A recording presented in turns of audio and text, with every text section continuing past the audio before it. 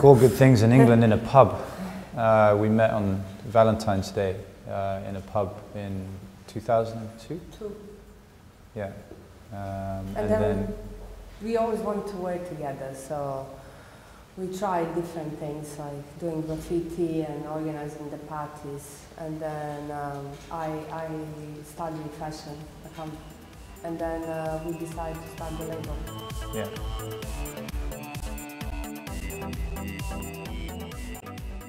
In a bigger picture, I'm more on the conceptual end, and Nana's more on the actual clothes, on the actual design. So, closer we are to the beginning, it's me, just reading lots of heavy books and things like that. And then the more we actually, it becomes a collection, then it's exclusively Nana, pretty much. And then I just, help.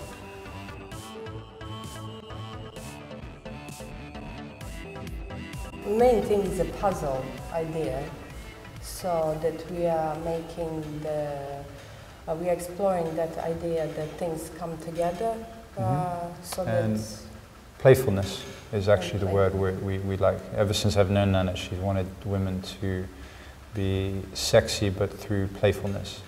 And so this was the result of thinking that through. The puzzle is not really, it comes from a concept because we had to think of it that way, but it's actually just meant to be something that's fun.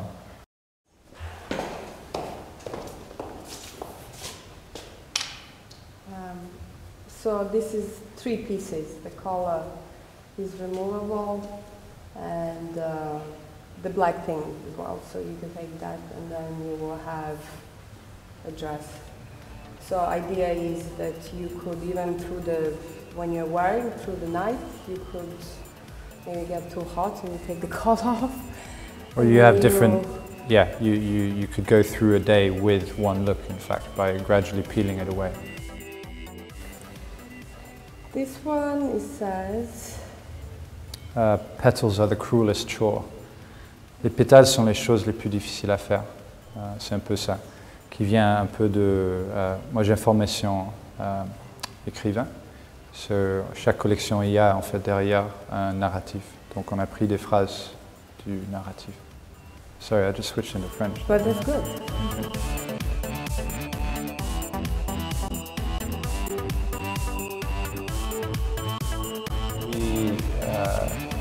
We're very much into contradictions. So we want a whole range of women that can find something in what we do. So initially we used to be like that. We would kind of try and design stuff towards people that were like us.